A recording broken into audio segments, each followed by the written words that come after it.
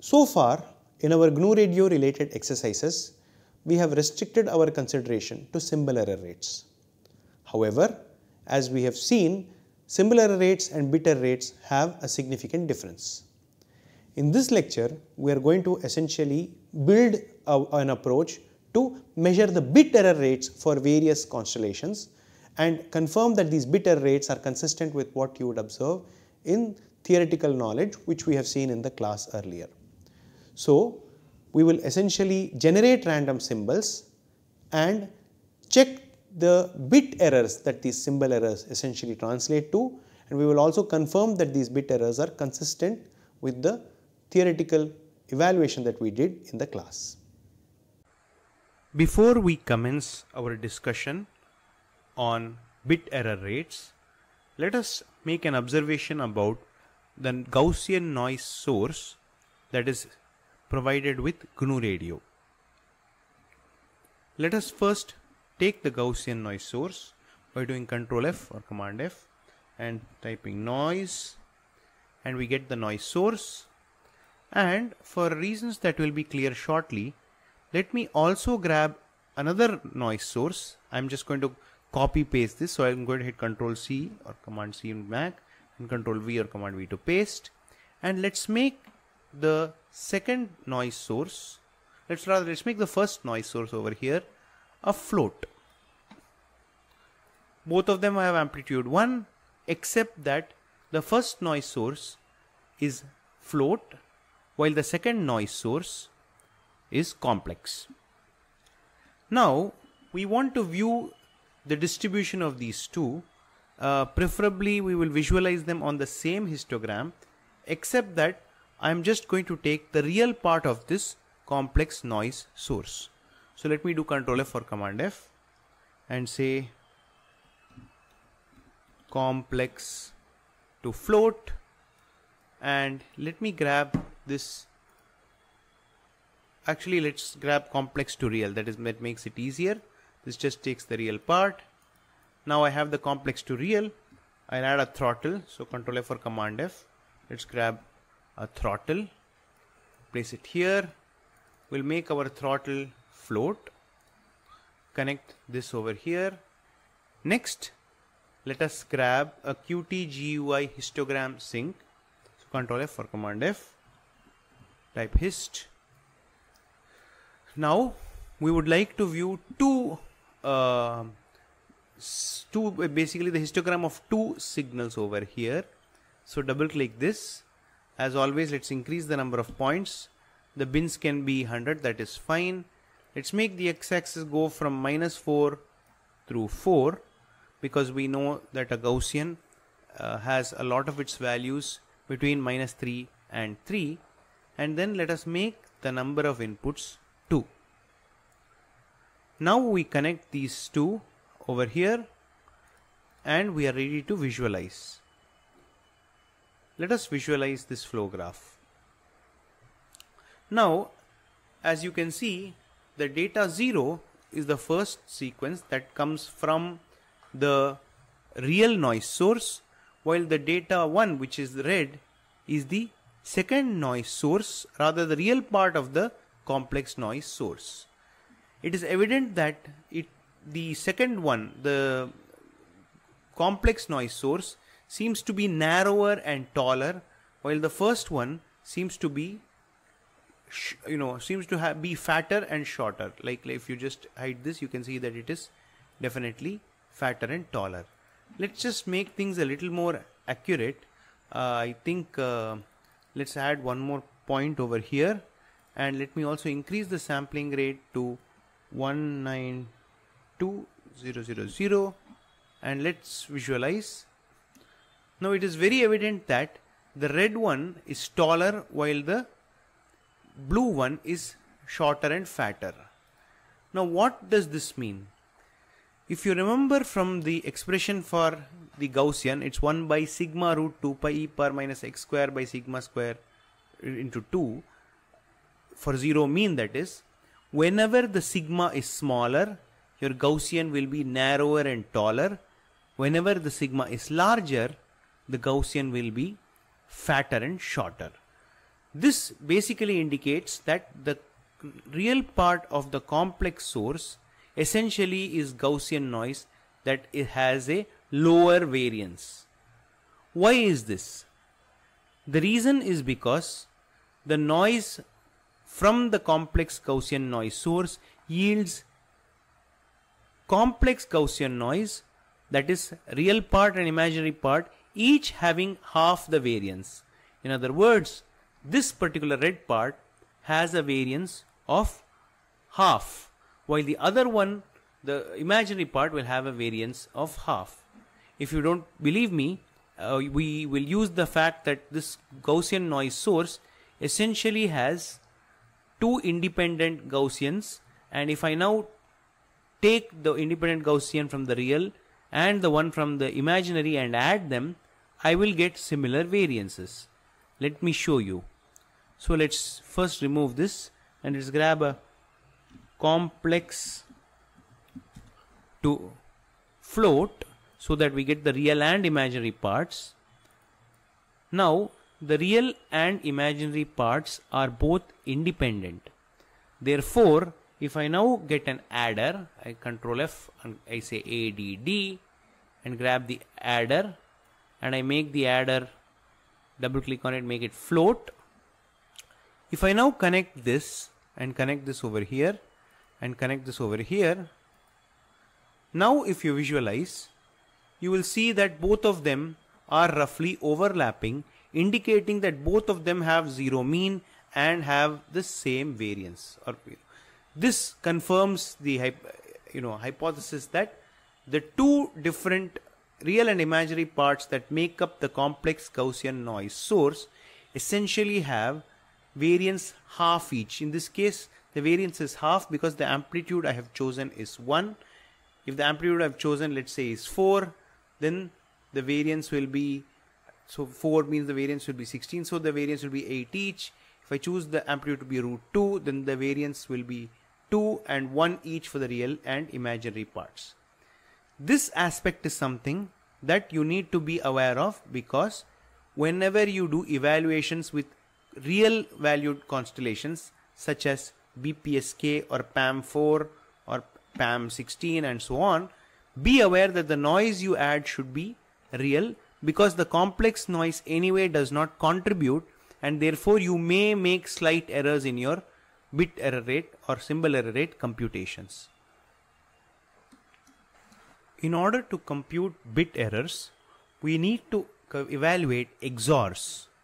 So to do that, we will just take a very small detour and check how XORs can be done using Python, so that we can build a nice Python block to do our XORs.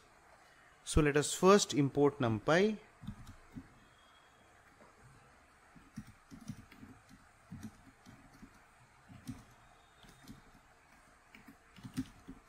After importing NumPy, let me create a small array consisting of some integers, and these integers can be thought of as representing some of the message values of your MPAM system. For example, if we have PAM4, our messages would be one of 0, 1, 2 or 3. So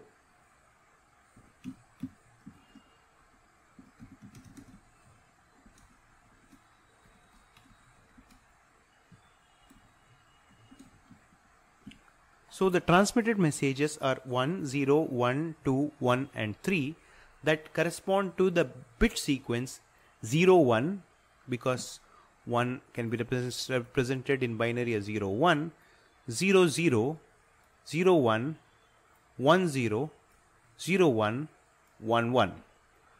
Now let us introduce 2 bit errors. Let us assume that this 1 is essentially flipped to 0, so this becomes essentially 0, 0, and this 3, both the bits are flipped and this also becomes 0, 0. So let's check.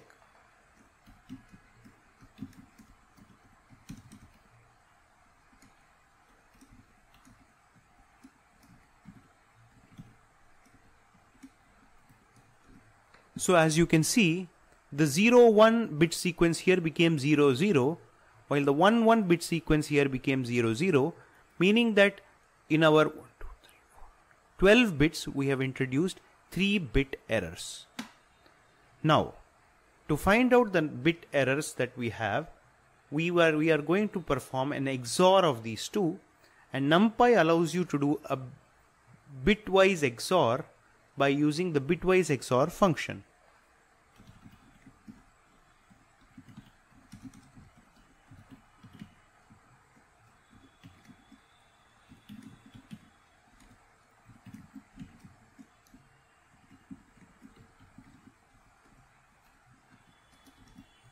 So if we inspect the error pattern, we can clearly see that there is no bit error here. Let's just make things neater once.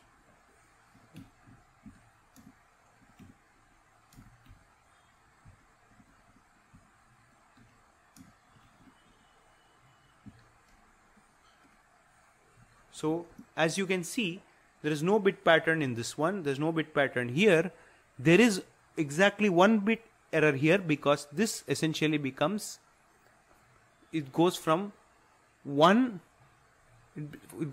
basically 0 1 to 0 0. So there's 1 bit error here, and then there is 0 bit errors here, 0 bit errors here, and there are 2 bit errors here, which is very evident, which is why you get 3, which represents 1 1. So now we are just going to count the number of bit errors from this particular sequence. Next, to calculate the total number of bit errors, which by the way, it's not 1 plus 3 4, because this corresponds to 1 bit error and this 3 corresponds only to 2 bit errors. What we will do is, we will use an inbuilt NumPy function called unpack bits.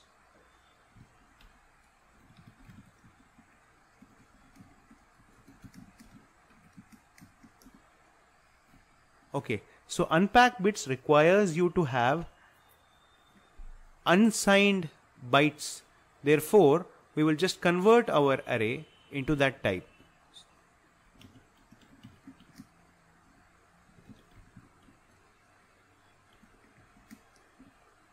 Now, if you run this particular code, what you get is, you will get, essentially you had 1, 2, 3, 4, 5, 6.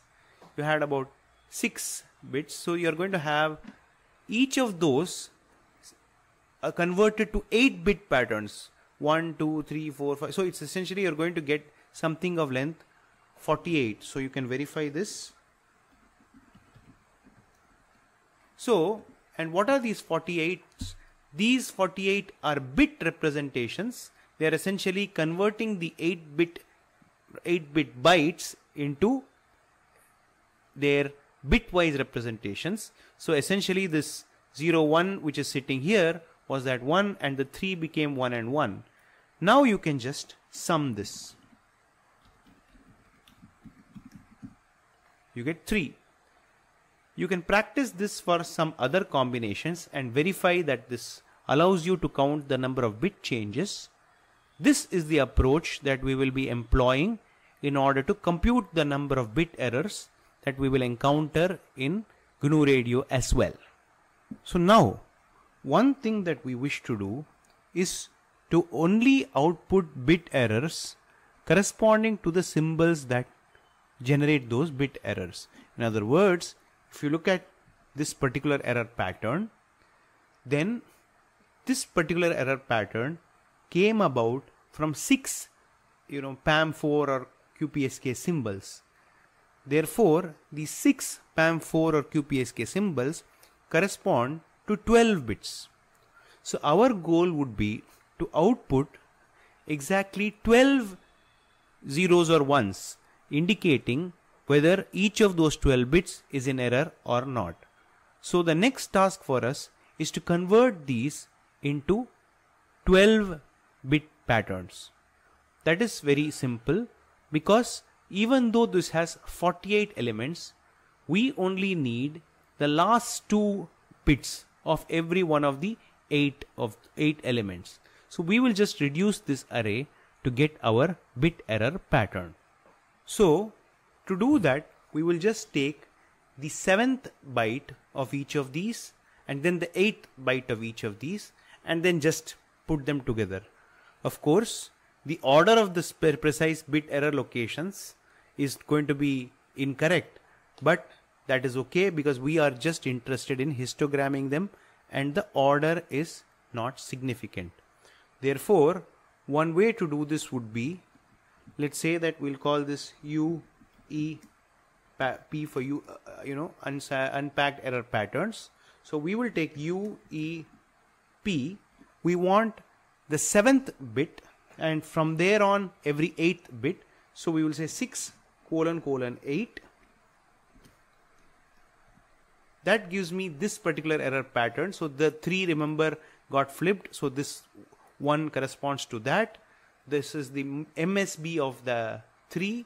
And then if I just do 7::8, I get this one because the 1 was flipped to 0. So 0, 1 became 0, 0. And this one because the LSB of that 3 was flipped.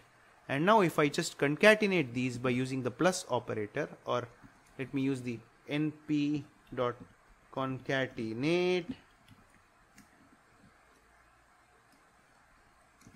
UEP 6::8. Oops, sorry. I'm just going to now do this. And now I have my 3 bits, and the number of elements here is 1, 2, 3, 4, 5, 6, 7, 8, 9, 10, 11, 12, and therefore this corresponds precisely to the situation where I have the number of bits being, rather the number of bit errors being equal to the number of bits that we are computing them for. The 7::8 is Python slicing notation. This gives me every 8th bit from the 7th, or rather the 8th bit onwards. This gives me every 8th bit from the 7th bit onwards. This is something you can check out from the Python documentation. We will be rewriting this code in our Python block in order to compute the bit errors. Let us now rebuild our PAM based or QAM based communication system, but in this occasion we will be looking at bit errors as opposed to symbol errors. So let us now build our QAM 4, let's say QAM 4 constellations bit error rate calculator. So we will first begin as always with a random source. Control F or Command F. We will get a random source. This random source will go from 0 through 4, and we will now make this a byte. We will then grab a constellation encoder, ENCOD, and place the encoder over here. Of course, it needs a constellation which we will call myconst, that is my const, and I'm going to now create a constellation object. So Control F, conste, and we'll get the constellation object. By default, the constellation object already has a QPSK like constellation, so we will leave it as is for now, but we will just call it myconst.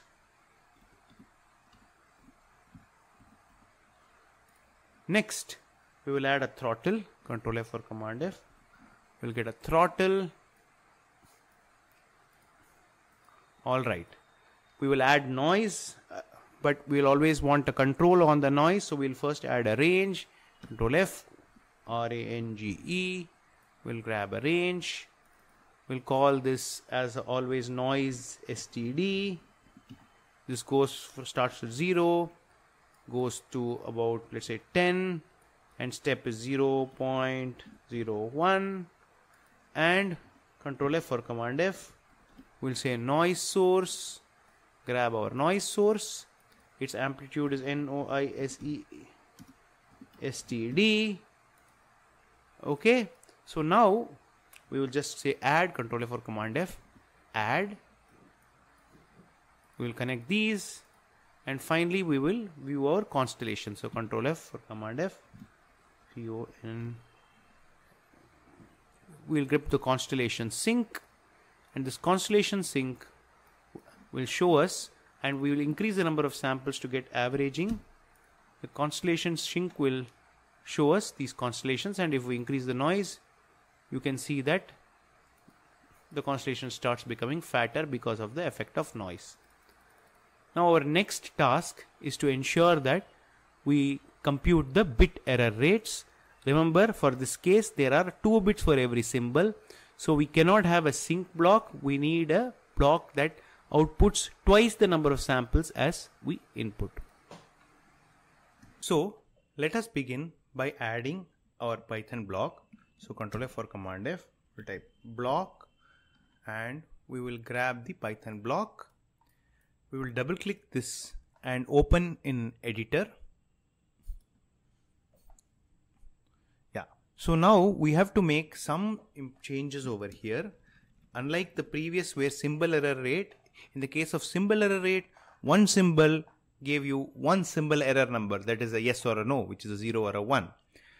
But in this application we have an QPSK symbol, which means one symbol would lead to 2 possible bit error patterns.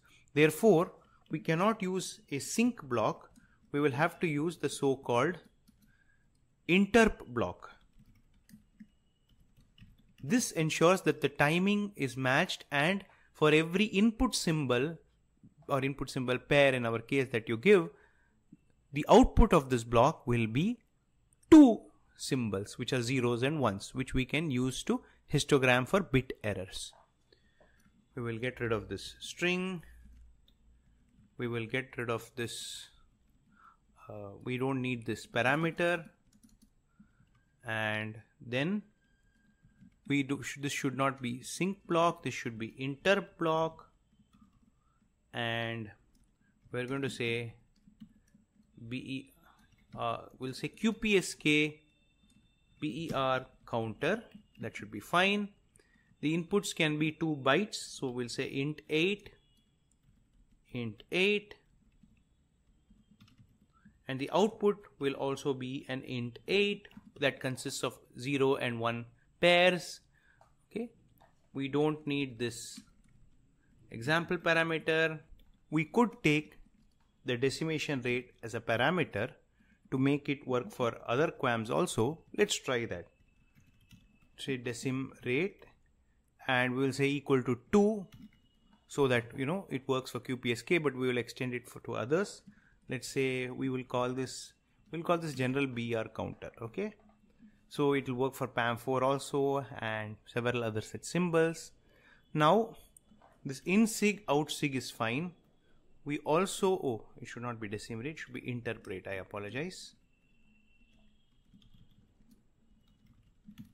Yes, and finally we will say interp is equal to interp rate, and then we will say self dot interp rate is equal to interp rate. We will also say self dot set relative rate is equal to interp rate. This is what GNU Radio will use to determine how many samples you are going to output. Now over here we need to write out our sequence of commands that correspond to computing the XOR, performing the unpacking, and then getting only the right sequences. So let us do that. So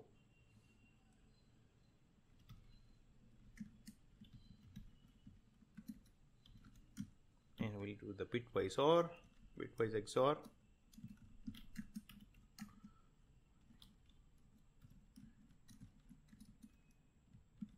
Input item 0, input items 1.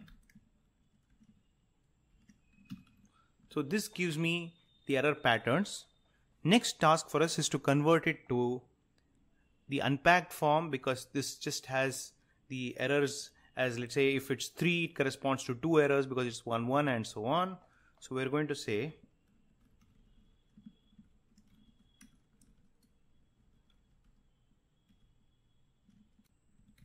unpack bits, error patterns dot as type, we'll convert it to uint 8, of course within quotation marks, and we will then just take the 7th and 8th bits of these and then just put them in the, concatenate them and put them in the output sequence. Let's do that.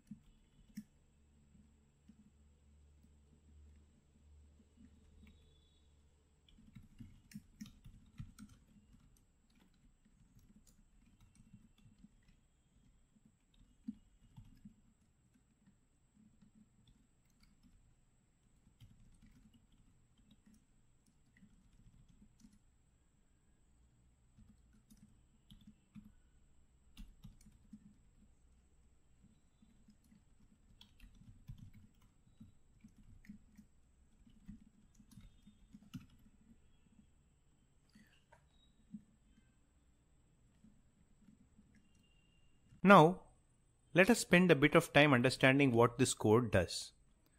So, we have calculated the bitwise XOR between the input items 1 and input items 2, and this has markers of how many bit errors there are. Now, this BR counter will work for QPSK, QAM16 and so on. So, if you use it for something like QAM16, then the total number of patterns is essentially 16, which corresponds to 4 bits, in which case we are going to have 4 bits per symbol and therefore our rate will be 4. So what we do is, depending on what interpolation rate there is, which corresponds to the constellations essentially M, or for example for QAM16 the interpolation rate will be 4, we are going to compute the errors from the least significant bit towards the left and concatenate all of these. In fact, you can run this loop for all 8, it doesn't matter, but it is just more efficient for us to do this. In fact, to get the correct number of output sequences, you have to do this, because if you run this, for example, for interpolate 2, it is going to get 7 minus 0. For when I 0, it is get 7 minus 0, which is the 8th bit for all the bytes, then 7 minus 1, which is the 7th bit for all the bytes, and you concatenate all those error patterns and then you just output them. So this approach is a nice way to calculate the bit errors very, very effectively. Now this artifact is because we are writing our own bit error counter in GNU Radio. There are possibly more efficient and effective ways to do this. Let us now check that this bit error rate counter works correctly. So when we save and exit, we will now have a little block called BER counter with interpolate 2. Let's first play with this BER counter by just giving it some fixed values and seeing whether it does the right job. So I'm going to add a couple of constant sources. So I'm going to say Ctrl F for Command F and say constant source, and this constant source I need a byte, and let's keep this byte as 0, and let's take another constant source, and this constant source let's keep it as a byte, but let's keep this as a variable constant. Let's say BER pat for BER pattern. Okay, so I'm going to connect this over here, okay. So now what I'm going to have is this BER pat should be from a range. So I say Ctrl F for Command F. I'm going to say range, and we will double click this and call it BER pat, and then we will make this int. Default value is 0, start at 0, stop at 100, doesn't matter. This int can be converted to float, so to byte, I don't need to worry. And finally I need to just visualize this, so I'm going to get a time sink, so Ctrl F for Command F, I'm going to say time sync, and this time sync, if I place it here, I'm going to just change it to float. I also need a uchar to float. So uchar to float, we'll take this unsigned character and convert it to float and connect it, and we're on our way. Now if we execute this flow graph, you see that 0 and 0 when XORed gives 0, but let's say that 0 and 1 when XORed, they seem to give a 1. 1 and 1 when XORed, sorry, 1, like 1 0 and 0 0 when XORed give a 1, while if you have 1 1, both the bits are flipped. So let's understand. If 0 is essentially output, 0 0 and 0 0 have no errors. Now 0 1 and 0 0, you have error half of the time, which is why it looks like this. If you now do 1 0 and 0 0, you again get a pattern where half of the time it is up and other half it is down. And when you have 3, which is 1 1, you have 2 errors. So essentially we have tested that this bit error rate counter functions correctly. So again, let's get rid of these constant sources. We'll keep the uchar to float, and we'll just put a histogram. Now, the next task for us is to actually get back the constellation by adding a decoder and then checking the bit errors, the amount of bit errors. So let's just add a constellation decoder. So Control F for Command F, we will say decoder. We'll get a constellation decoder which uses mycons. And we connect this over here. We connect this over here. We connect the original source over here. And we are set. We now just need a histogram. So Control F or Command F. We'll say histogram. Now this histogram sync will connect here. And we will increase this to 10,240. Number of bins can be, it doesn't matter, 10, because we only are bothered about the values 0 and 1. So we'll go from minus, let's say 0.2 to 1.2. Well, actually, yeah, because we're just counting the number of zeros and ones. Ones are errors, zeros are no errors. So now let us just execute this flow graph. We have a nice triangle standing at 0, indicating that there is no error. But if I increase the noise, you can see that, there's going to be a large amount of error. Now, if you increase the noise too much, then you can see that both of these are at the same height, indicating that the bit error rate is half. Half is interesting because when it is half, that means a coin toss will also give you a good enough guess. You have no information going through. Now let's start increasing this by a slight amount. As you can see, the QPSK constellation keeps going up and up. Let's actually change the constellation also to have more points so that we get a better kind of blob. Now if you increase the noise, you can see that the constellation grows. As the noise starts going to higher values, let's say the noise variance, a standard deviation gets close to 0.2 or 0.3. Now you're going to start to see some occurrences of some of these symbols crossing over, some of these bits crossing over rather. And as discussed in the lectures, you can see that you are starting to have some bit errors. Now, in this particular case, because we are using the inbuilt constellation, the EB essentially is, the EB over here is ES upon 2. So because ES is essentially 1 and your EB is half of ES, so your EB is essentially half, and N0 is essentially 1 because that's what you chose your noise to be. You chose it to have unit variance. So if you do the calculation, you can find the bit error rate without much difficulty. Now it is evident that by increasing the amount of noise, you are able to clearly observe more bit errors, while reducing the amount of noise makes the bit errors fall. This 1 is essentially indicating the number of bit errors, and by finding out the ratio or fraction of bit errors that you encounter over here and dividing it by the total number of symbols that are sent, you can get a good idea of the bit error rate of this system as well. In fact, this should be consistent with the formula that you use in class to compute the bit error rates as well. For example, if you set it to close to 0.4 or 0.5, you can see that this starts rising, and you can count the number of bit errors and make a claim on the consistency of the formula for the bit error rates. As a final step, let us also just change this constellation to QPSK and see whether it has any impact. Yeah, it's the same constellation, and you can see similar effects over here. You're able to observe that if you increase the noise, you get more errors. Now, before we close this particular session, I want to just give you a small piece of advice or warning. In case we change this to something else like 16 QAM, in the case of 16 QAM, our BER counter will work, but the only changes you need to make are that you need to make the random source go from 0 through 16, and you need the BER counter to go from 0 through 4, because in the case of QAM 16 you're going to have 4 bits. So now if you run this, as you can see, you have a normalized constellation.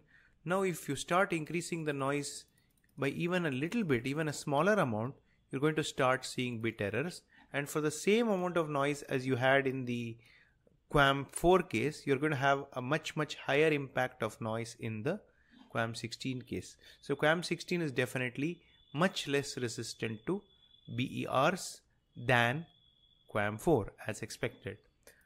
A similar exercise can be done for PAM 8 as well, but make sure you change this to 8 and this to 3. In this lecture, we have seen how we can build a simple bit error rate testing mechanism in GNU Radio. As you have seen, with a small extension, we are able to conveniently characterize bit errors without much issue, and we can visualize the bit error rate also by comparing the fraction of correctly decoded symbols and incorrectly decoded symbols using a histogram sync as well. In the next lecture, we will put all these things together to come up with a simulation of a practical communication system. Thank you.